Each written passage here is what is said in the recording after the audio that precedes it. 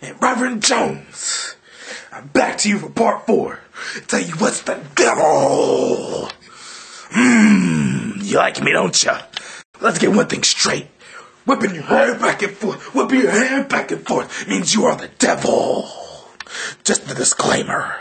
Afros are the devil. Hank Williams Jr. is the devil. Nipples are the devil. Babies are the devil. Yeah. Intense adrenaline. Movies with good endings are the devil. Movies with bad endings where the main character dies are pretty good, I must say. Artists are the devil, because they express themselves too much, and it looks too good. White trash people are the devil.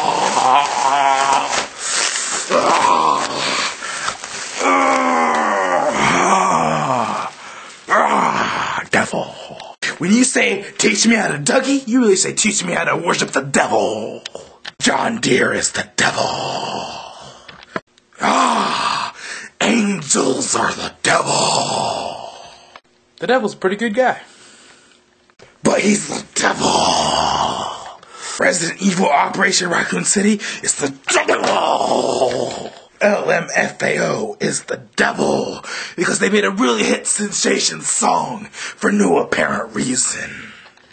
If you're happy about life, then you're the devil. And depressed means it's okay. Having a job you like is the devil. Having a boring job that you hate to go to and want to kill yourself because of it, that's alright with me.